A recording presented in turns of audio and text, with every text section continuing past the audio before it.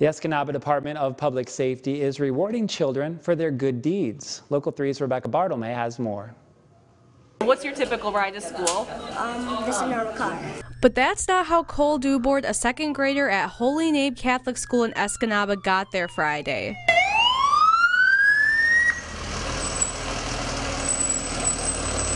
He rode on a big red fire truck, and it's all part of Escanaba Department of Public Safety's Hero Program.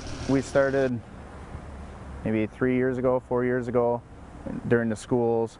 The kids get caught being good, out on the playground, helping others, helping teachers, just doing good in school. One student gets to have lunch with an officer, and another gets to do the ride along to school. We sprayed the hose, and I did the sirens, and we had a fun ride, and he gave me a bag of stuff. Then he asked me lots of questions. 10 kids every month that go to school in Escanaba are rewarded this for doing something good.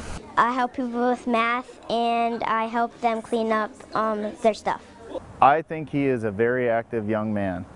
He was very talkative, very excited about the fire truck, and then as soon as he got to school, he just took off running. And I don't think he could wait to tell everybody else. Have a good day. Reporting in Escanaba, Rebecca Bartolome, Local 3 News.